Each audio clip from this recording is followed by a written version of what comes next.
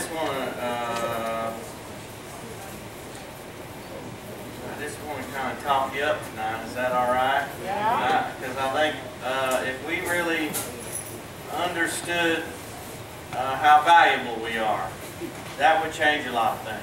I think we miss that sometimes, or we let life kind of determine a lot for us.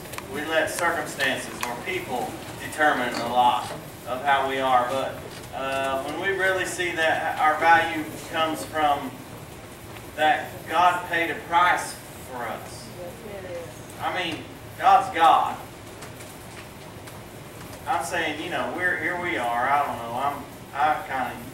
I'm not a horse trader, but I've traded a few horses around. You know, if I'm going to make a purchase, I don't even want to. You can ask Rachel. It doesn't matter where I go or what. I don't want to pay market value for something. Don't be laughing at me, y'all.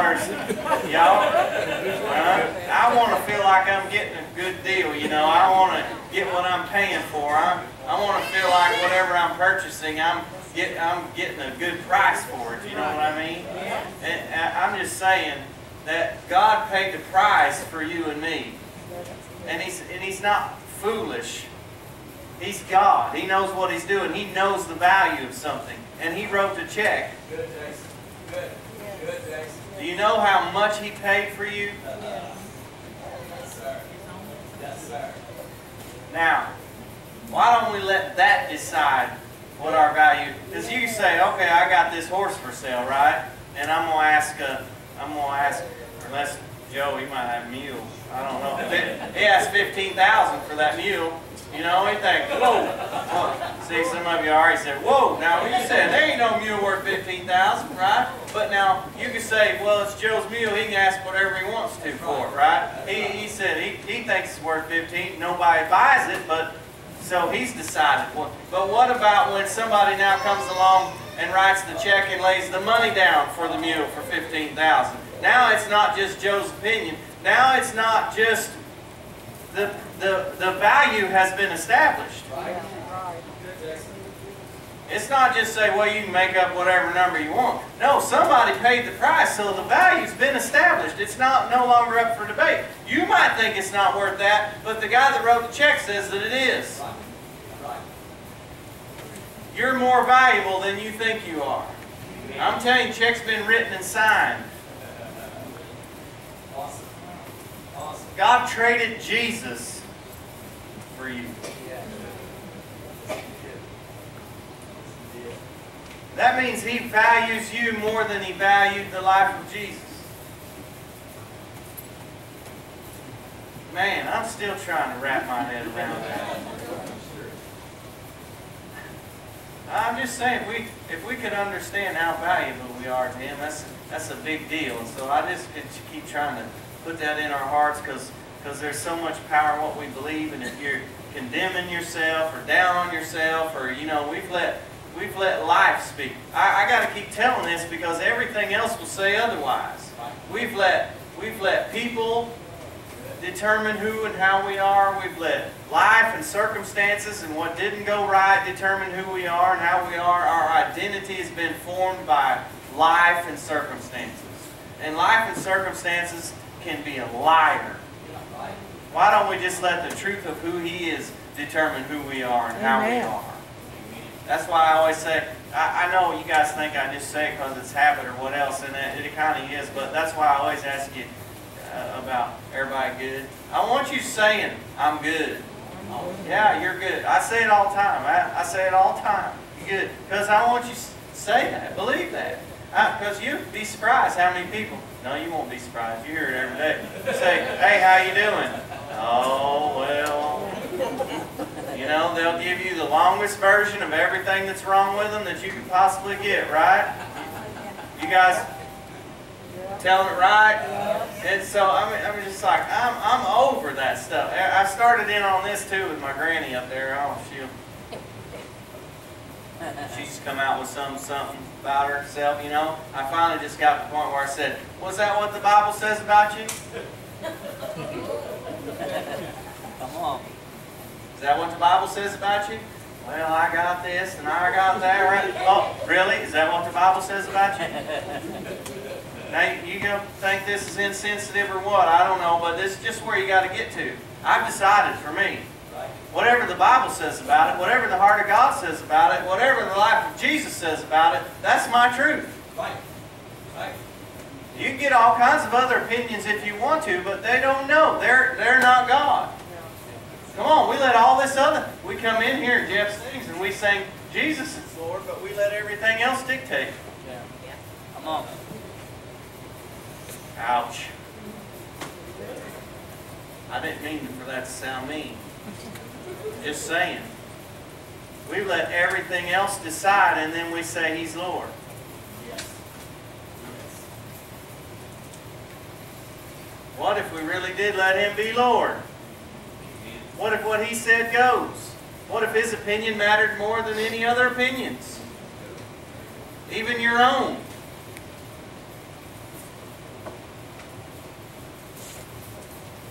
You're valuable. That's right. I'm going to keep on telling you this. I'm going to show you why. I found this. I've shared this with you before, but it's been a long time, and I was chewing on it all week long, so I'm just going to give it to you. All right? You just get whatever I'm getting. You've probably figured that out by now if you've been here very long. I don't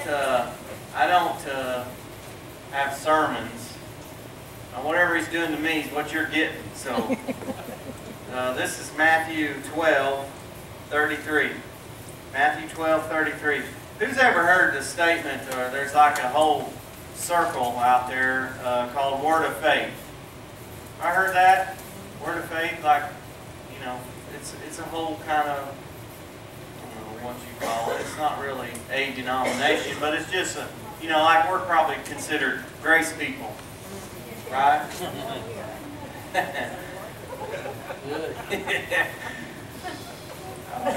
don't know, that's funny to me. I just like it. But anyway, there's like word of faith is kind of that type of a label, you know.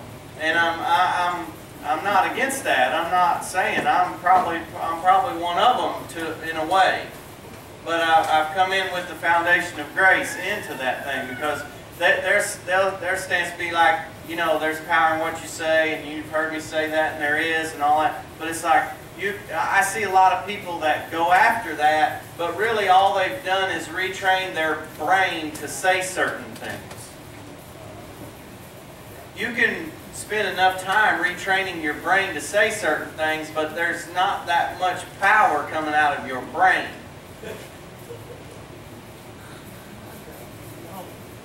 There's some. Not saying there's not any. There's power in what you say, well, you know. But I'm saying when what you say comes out of your heart, from where you really believe, that's where the power is. You can just train yourself to say certain things, and there'll be probably some benefit to that. But when you're saying what you say because it's in your core, your very fiber is made, it's what you believe, then there's power. Then there's power. All right, so listen to this. This is what Jesus is talking about. He said this, Matthew 12:33. Either make the tree good and its fruit good, or make the tree bad and its fruit bad. For the tree is known by its fruit. He's talking to Pharisees here, religious dudes. He said, you brood of vipers, how can you, being evil, speak what is good? For the mouth speaks out of that which fills the heart. Right? Some translations say, out of the abundance of the heart, the mouth speaks. Whatever's in your heart is what's coming out your mouth. I know you might like rewire and train yourself when you're around certain people to do something, but just day to day, every day, you know, just normal, everyday conversation, whatever's inside you, whatever, he's talking about a tree. A tree is really like what your belief system is. A tree starts as a seed. So it grows roots and it grows and it produces fruit. It's like whatever seeds have been planted inside of you and been allowed to water and grow and produce. If it's a bad seed, it's going to grow into a bad tree and produce bad fruit. And you got bad, negative, death coming out your mouth, right? Because it's what you believe. And whatever you believe and whatever you're saying, the tree's producing fruit. I'm saying you could be born again, saved, whatever you want to call it, go to church, and so many seeds that are producing bad tree and bad fruit coming out. It's producing bad fruit. Doesn't mean you're not going to heaven one day. Doesn't mean, I'm talking about life here. I'm saying you can change what you believe and get good seed, like I'm giving you. Let that grow roots and water it and produce a tree, and that tree grows up and fruit starts producing. You can have good fruit or bad fruit. You can have good fruit or bad fruit. But don't change the fruit. See, it's what religion does. Religion says, okay, we're going to change the fruit. Work on your fruit. Trim your fruit. Polish your fruit. Do this with your fruit. The topic of the illustration is not the fruit. The topic is the tree. Yes. Change the tree. If the fruit's no good, if what you got going on in your life is not good, change the tree. Amen. And you change the tree by getting different seed. By allowing who He is and who He says you are to become your truth. And that births and produces fruit. I am what He says I am. Jeff sings that song. I have what He says I have, right? I'm just saying, you know, guys like poor old Joel Osteen, now religious guys that people just, I mean, they run him down the road and bad-mouthing everybody else. And you know what he's doing every time? He's out there sowing good seed. Sowing good seed. If you got bad tree business going on, you're promoting bad fruit and all that, you can't stand that.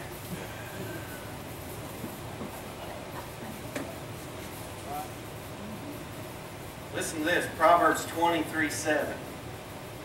It's in your Bible. As a man thinks in his heart, so is he. That's right. As a man thinks in his heart, so is he.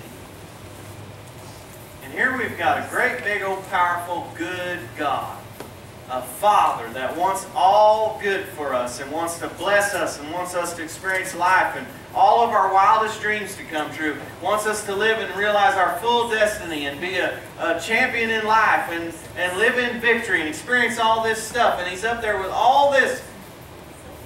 And we say, well, it must not be God's will for my life. Jesus is saying, if your tree's bad, the fruit's going to be bad. That's right. It has nothing to do with what the will of God is for your life. The will of God for our life is good. Yes. I already told you how much value we have to Him, right? Now you're gonna spend hundreds of thousands of dollars on a Lamborghini and just sling mud all over it and treat it like terrible and run it down the gravel roads and all? No. What you value, you're going to take care of. What you value, you want good for, right? Right. I'm telling you, the goodness of God is hindered by what we believe. It's not, well, just God's in control, whatever it is. No, He's put good seed out there for us so that we can get good seed and grow good tree and good fruit produced from a good tree. If you don't like your fruit, all you got to do is pluck the seed. Jesus said this, every seed that was not planted by my Father is getting plucked up. Amen. Come on, He said too much stuff about this. Every seed that's been planted in you by people, every seed that's been planted in you by circumstances that didn't go the way you thought it was, and the enemy come along with a lie and dropped it right in on top of that. All that stuff, what someone said about you in the 3rd grade, or what someone didn't do for you, or what someone did do to you, all this stuff. Now, I'm not making light of anything. I'm not trying not to be insensitive. Stuff has happened. People are a mess. Life's been a mess. There's been a lot of bad stuff happen. Why do we let that decide who we are and speak louder than truth? Good.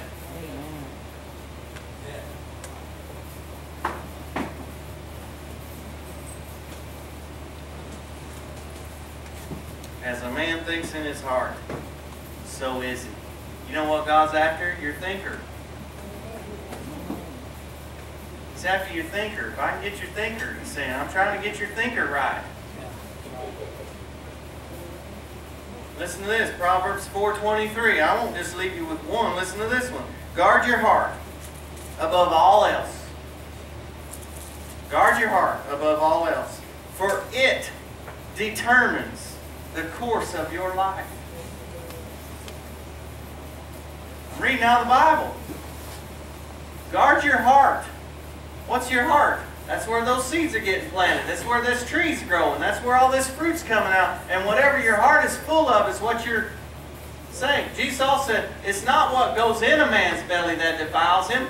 It's what comes out.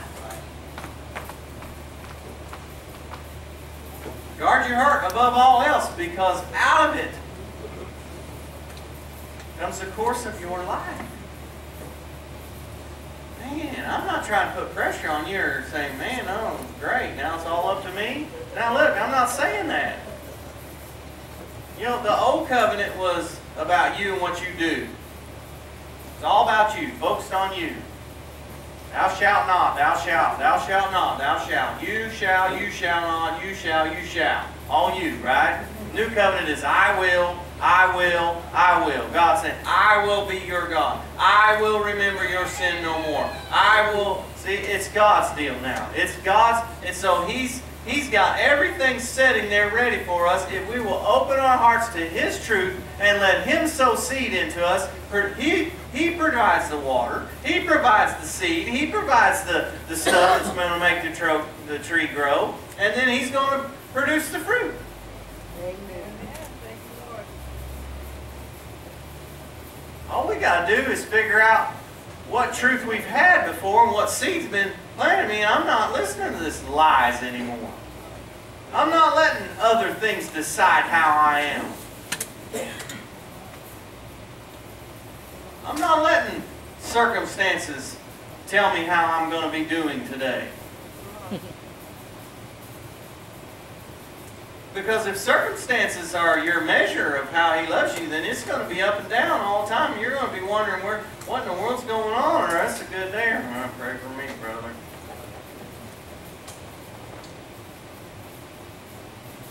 I'm just saying know the truth, and the truth will make you free. That's what Jesus said. Abide in my word. What He said, abide in my word. My word. What it is I'm saying. If you abide there, you'll know the truth, and the truth makes you free.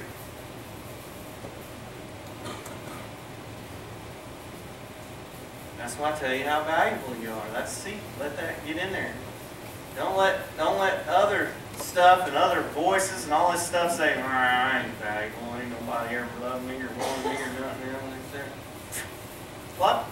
Pluck that out.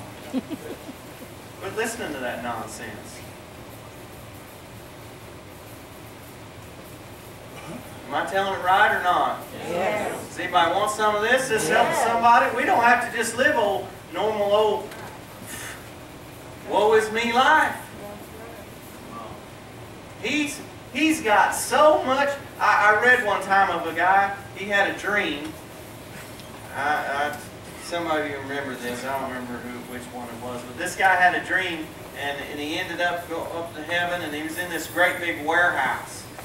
You couldn't even see the end of it either way. Warehouse there. This angel was showing him around his aisle after aisle after aisle of everything you can ever imagine. And he's like, what is all this stuff, you know?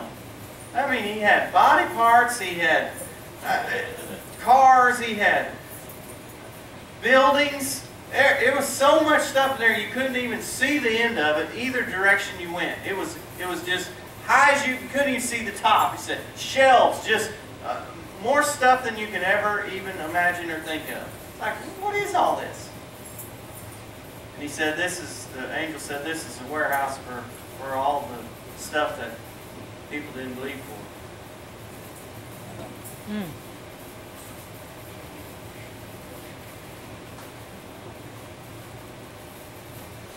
All the unclaimed blessings that it was the Father's heart to disperse.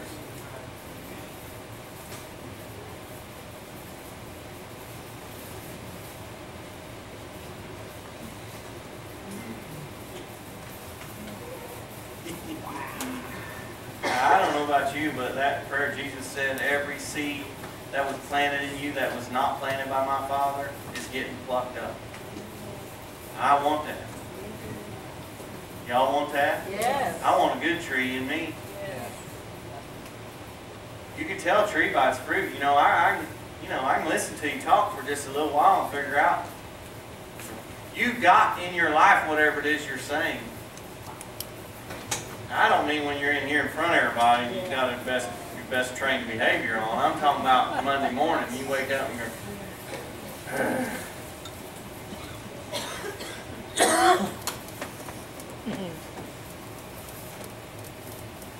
Out of the abundance of your heart, the mouth speaks, and your mouth is producing fruit.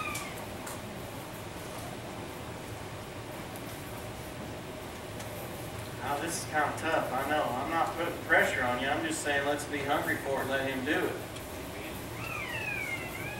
I don't want to just live normal old life. I got fed up with that.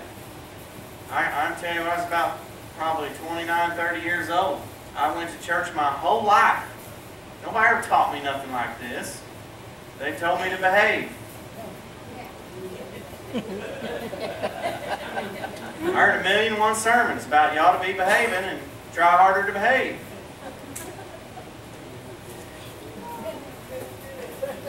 And so you got two options there. You either are too honest and you run the other way and you never come back, or you stay and pretend.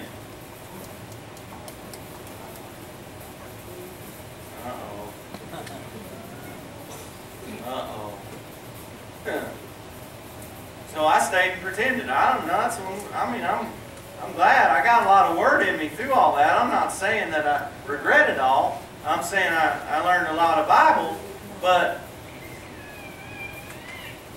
time I'm 29, 30 years old, I'm just like, you know what?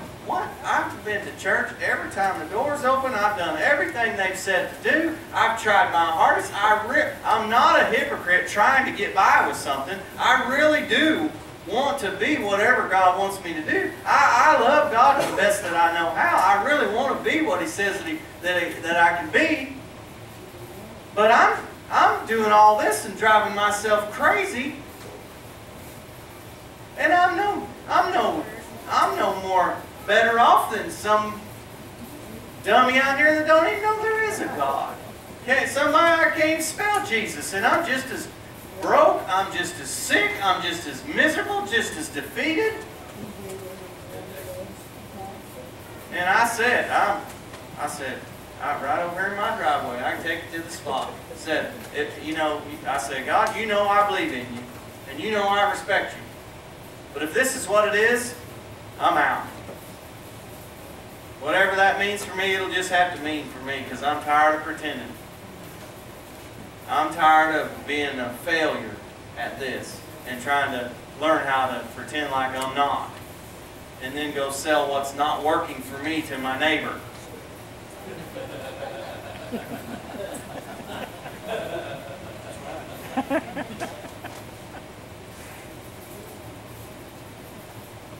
Some of y'all been there.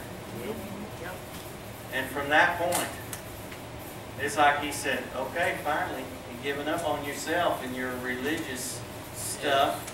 Yes. You want to really try me? Because there's a whole lot more than what you thought there was. Oh, and so then He started showing me what grace was and what gift of righteousness was and what faith really is. Changed my whole life. What did He do? He reached in and took that old tree, throw that on the brush pile, and put truth inside of me. And now truth's inside of me, and now truth growed, and fruit changed everything. Changed everything. Changed the way I talk. You know, in Mark 16 says this, those that believe in my name speak with new tongues. Now, I'm not saying that don't mean praying in tongues or what. I'm just saying it can mean more than that. It means, you know what? I'm talking different than I used to talk. I'm not saying the things that I used to say. You won't catch me. This has been my prayer since then. I don't want anything coming out of my mouth that's contrary to what's in this book right here. Amen. You won't hear me saying I'm sick. You won't hear me saying I'm broke.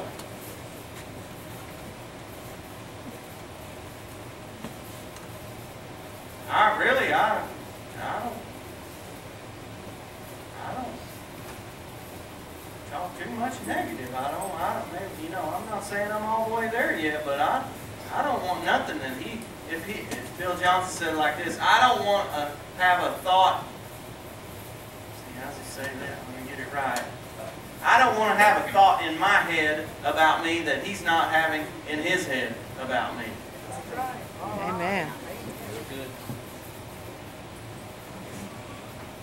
I don't want to have a thought running through my head. They can run through it. The enemy will send them through, but it ain't going to land. There ain't no thought's going to land and become mine that he's not having about me in his head. It's time we get our opinions of ourselves up a little higher.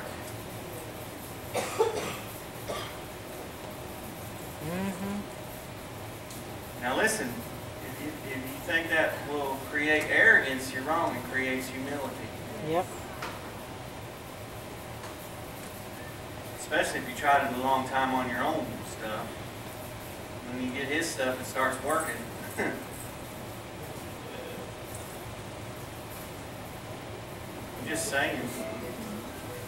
I'm just saying, can we at least ask him to do this in us? Yes. Anybody want some of those prayers? Like, I don't want anything coming out of my mouth that's contrary to the Word of God. Not just because I've retrained my switchboard, but because it's actually what I believe. He's changed what I believe. He's changed me to believing in Him. Believing in Him means I now have to believe in me because He believes in me.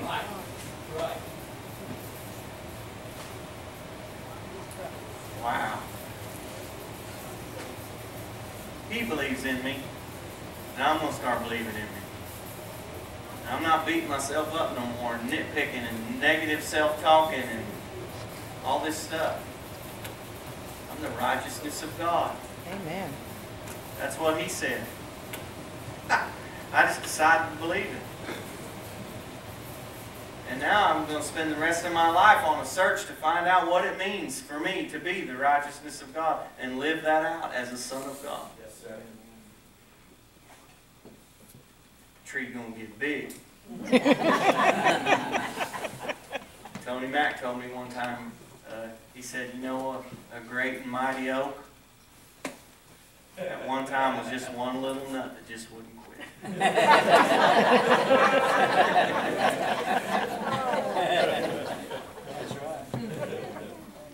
not sure what he was calling me at that time.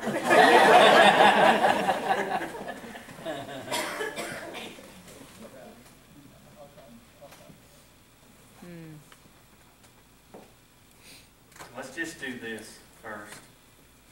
Let's say we're all honest to say that we've all harbored seeds in our thinkers. I don't mean this thinker, I mean this thinker. He said, as a man thinks in his heart. Do you know that you can think in your heart? Yes. It's different than thinking in your soul. You got a soul and you got a heart, your spirit. We've all harbored stuff and got stuff operating in us that we may not even realize there. Hurts and failures and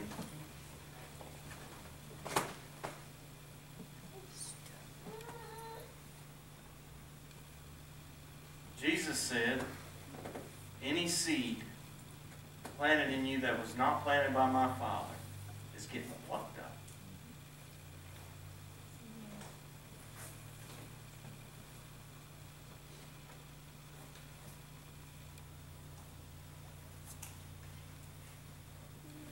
I'm just going to declare that prayer and that surgery over us.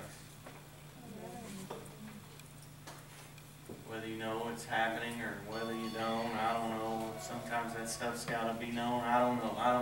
I'll leave that up to the smart people. Just saying, nothing's impossible with God. And we've let what people did or didn't do decide who we are and how we are. We've had Dan Moore say, you were trying to drink from an empty cup. Why do we let their dryness decide who we are?